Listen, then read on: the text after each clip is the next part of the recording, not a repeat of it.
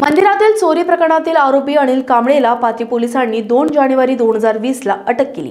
मात्र अनिल हा ज्या पोलिसांच्या ताब्यात होता त्या पोलिसांच्या हातावर तुरी देऊन पळून गेला आणि मग पोलिसांनी आरोपीचा शोध सुरू केला।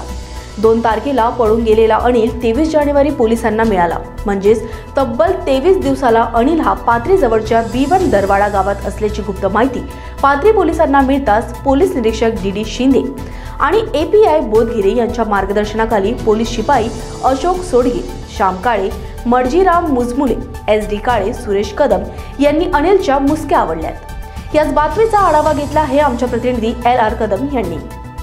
I24 तास करिता LR कदम, परभणी। मंदिराच्या चोरीतील प्रकरणामधला आरोपी अनिल कांबळेला पाथरी पोलिसांनी 2 जानेवारी 2020 ला अटक केली होती।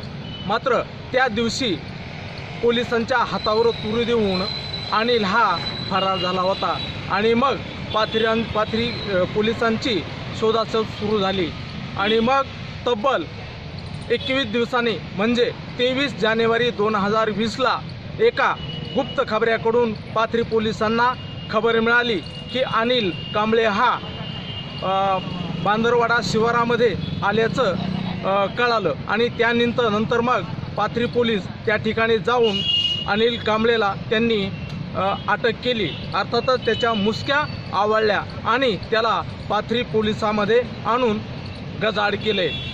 मात्र या सगळ्या कारवाईनंतर म्हणतात ना की कायदा कानून के हात बहुत बडे लंबे होते हे जरी खरं असलं तरी मात्र पाथरी पोलिसांच्या हातून भविष्यामध्ये अटकेत असलेला आरोपी पुन्हा फरार होऊ नये इतकंच।